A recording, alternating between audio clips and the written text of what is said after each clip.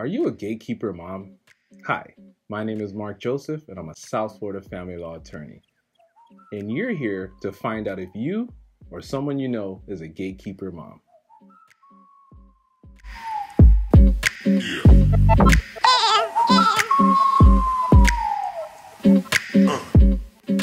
Are you a mother who's raising a child or children? Who knows where those child or children's father is?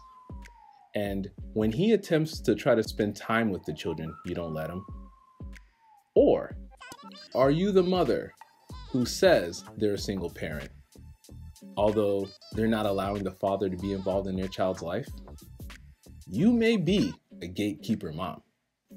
One of the things that occurs a lot in my practice is dealing with gatekeeper mothers. Whether they're my clients or the opposing party, gatekeeper moms are very problematic in the family law community. Now, let me be clear.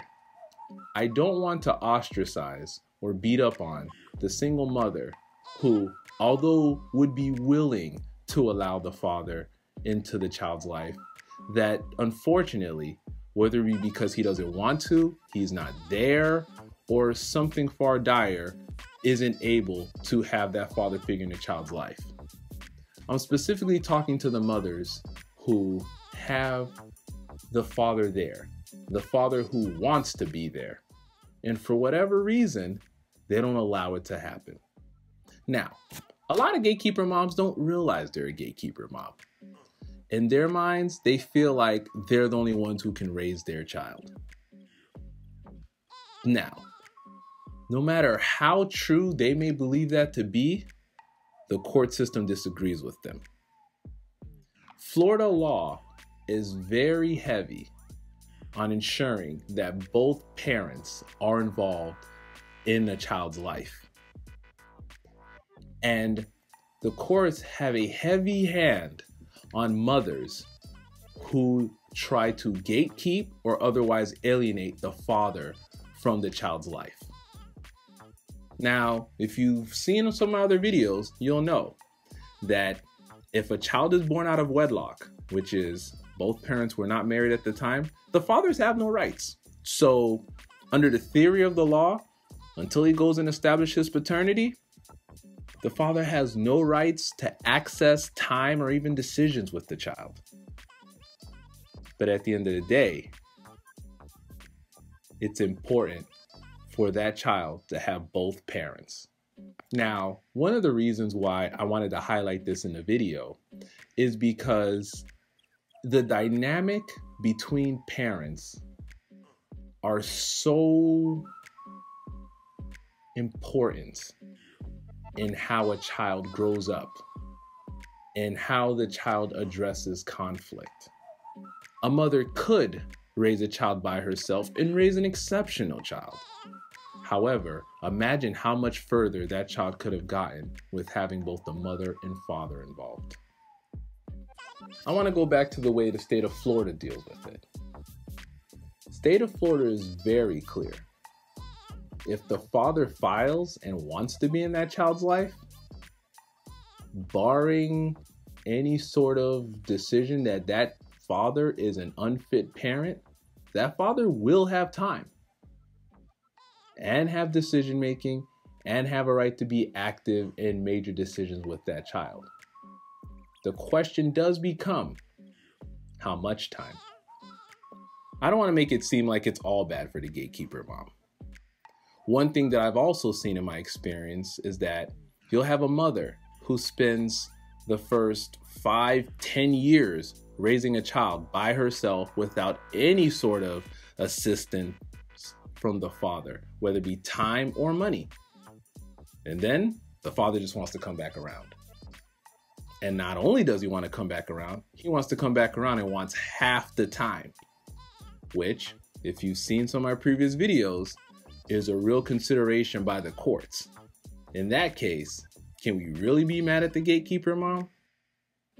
So at this time, I would like to give a consideration, so to speak, for the men who deal with the gatekeeper mom.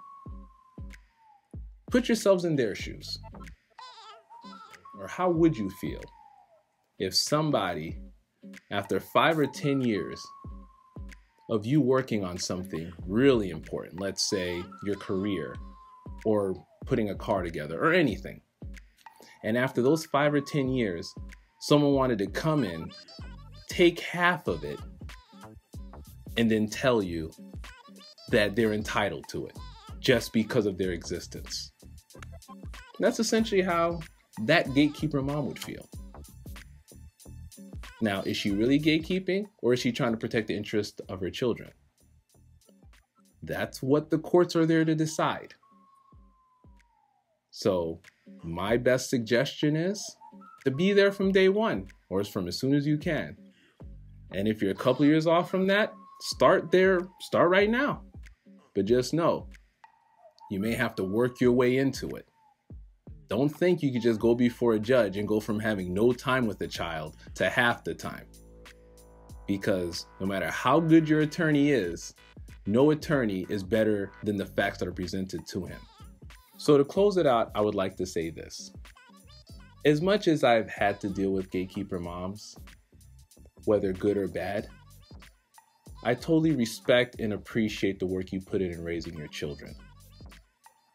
And although you might have put in most, if not all, the time yourself, how much greater can your child be if that father was allowed to be in that child's life?